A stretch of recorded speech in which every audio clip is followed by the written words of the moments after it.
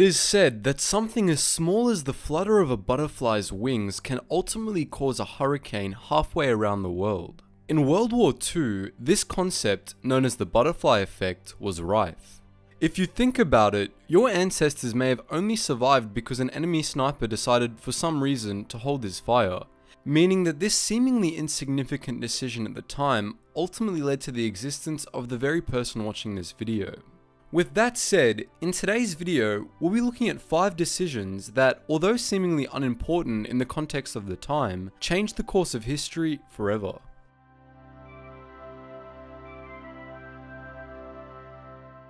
Now, I know this one's kind of a blanket point, and Hitler's poor decision making as a result of his volatile emotions was a common theme in World War II, but the Battle of Britain, in my opinion, was Hitler's biggest blunder. Prior to September of 1940, Hitler's raids over England were initially restricted to military and industrial targets, forcing the Royal Air Force into an extremely weakened and reactive state. However, what turned out to be the crucial decision was made to retaliate by attacking civilian targets in Berlin. This decision caused Hitler, who was blinded by rage, to almost exclusively target British cities and erase them from the map. You may be wondering what the butterfly effect has to do with this point, but due to this error in judgment, the RAF were afforded some breathing room, and subsequently, when Hitler approved Operation Sea Lion to launch a full-scale invasion into the Europe's last bastion of freedom, the RAF were able to respond and Hitler was forced to shelve the operation only a few days later. This was probably one of the most crucial moments of the war.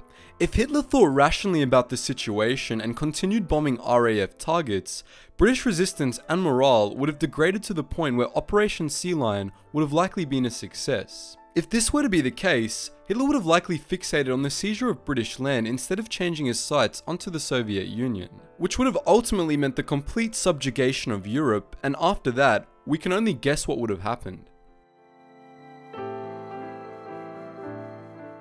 On August the 9th of 1945, it was a cloudy day in Kokura, Japan, and it just so happens that the United States of America originally chose this bustling industrial complex to be the site for its second atomic bomb. With that said, however, the bomber pilots had specific instructions to only drop the bomb if they had visual confirmation of the various weapons and armament factories in the city. The heavy cloud coverage over Kokura that day, however, forced them to continue flying to Nagasaki, where they of course ended up dropping the second atomic bomb there instead. The many consequences of this small and seemingly insignificant occurrence of clouds will forever remain a mystery. It essentially means one city had innumerable amounts of Japanese family and ancestry lines decimated whilst the other didn't. Who knows, maybe someone further down the line of a family in Nagasaki could have developed the cure for cancer, but as I said, we'll never know.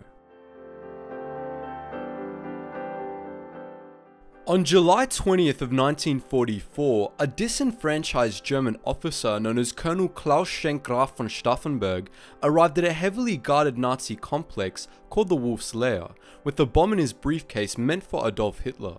As many of you know, this was a carefully orchestrated plan that aimed to quickly seize control of all of Germany and its controlled countries. However, it relied on Hitler actually dying for it to take effect. All looked well, and when von Stauffenberg placed the briefcase near Hitler and left the room, he thought the explosion that subsequently followed would have for sure killed Hitler and other important generals too. That said, in order to get a closer look at the map Hitler was pointing at, General Heinz Brandt moved the rigged briefcase behind a table leg, and subsequently, when it went off, Hitler was unscathed. Although after this the plan still went ahead, because Hitler was able to confirm he was alive, a complete overthrow just couldn't happen, and the SS and Gestapo quickly got in control of the situation and ended up executing the conspirators. If Hitler had actually died that day, it's extremely likely the war would have as well, as von Stauffenberg and his colleagues were very pessimistic about the future of Germany in World War II. So, with the previous point, we stated that the war could have ended almost an entire year earlier if it wasn't for yet another small and innocuous decision. In this one, however, we'll be detailing the time where the butterfly effect could have actually prevented the entire war from taking place. When aspiring art student Adolf Hitler applied to the Academy of Fine Arts in Vienna, he was rejected twice. These rejections led him to living in the slums and developing an extreme hatred for the Jews. which led him to spend his time climbing the ranks of the German army and eventually creating the Third Reich, instead of spending his time on figure drawings and becoming the next Picasso. The smallest of choices have the greatest of consequences, and this last point illustrates that more than anything. Gavrilo Princip was part of a group called the Black Hand, who were tasked with assassinating Archduke Franz Ferdinand. When a previous attempt failed, he felt a pang of hunger and decided to go to a local cafe to grab a sandwich to eat. Little did he know that Ferdinand's motorcade would stall right outside the cafe he was at and give him a clear shot, which he of course gleefully took. It was effectively this one gunshot that triggered the events for World War I and by extension World War II as well. So if you really want to be dramatic, one could say the simple decision to eat a sandwich caused over 80 million deaths. And that's pretty much it for today's video about the butterfly effect in the world wars, and as per usual, I'm always interested in hearing other stories, especially if they come from your relatives who fought in a war.